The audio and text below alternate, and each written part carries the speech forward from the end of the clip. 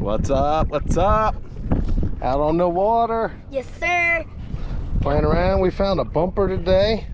That's a pretty pricey object to lose back in the marsh, but hey, finders keepers. If anybody's missing a bumper, holler at me.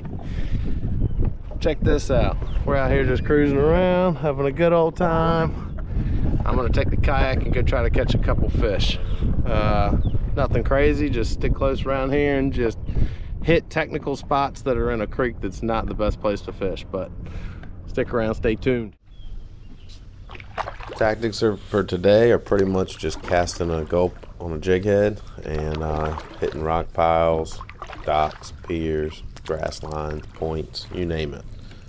Mainly just getting out on the paddleboard and on the kayak and just getting out and enjoying the water on a beautiful day. Alert, they are everywhere. 1, 2, 3, 4, 5, 6, 7, 8, 9, 10, 11, 12, 13, 14, 15, 16, 17.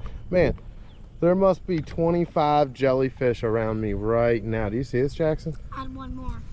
Oh, I'm talking a million, dude. Up in this little warm pocket. Look at that. I don't know if the camera can pick it up, but I see it through these polarized glasses from a mile away. Dude, check out the size of these moon jellies. This thing is a monster. I don't know if you can see that guy. Yeah. Check that out. Pretty little bay up in here, up in there. Sometimes you can catch drum over here, but not a lot. All right, so I'm literally just got one pack of gulps, one pack of paddle tails, one rod, no net. Just gonna come out here and do a little fishing along the shoreline, see if any drum or trout are hanging out up in the creeks today. All right, third cast, speckled trout. Pretty little trout. All right, fish number 2, world's smallest puppy drum, but still a pretty fish. Look at that. There he is. Give him a nice little release. All right, getting a little bit bigger. A little bit bigger red drum. Not quite a keeper yet though. And there it is. It's on a gulp on a gold jig head.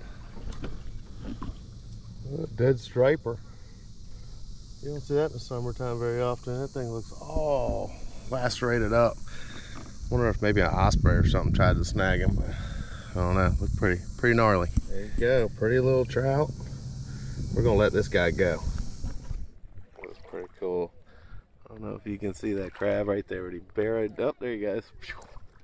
He burrowed down and tried to hide from me when I was cruising by him. There we go, getting a little fatter. Got a 16-inch one on the stringer. We're gonna eat that one. Alrighty, well, paddling back up to the house. Caught 4 drum, 3 trout. 2 of the trout were keepers, but I ended up keeping one that was at like 16 inches just to throw one in the grease and have some breakfast. So there you have it, little kayak paddle. Looks like some trout are starting to show back up.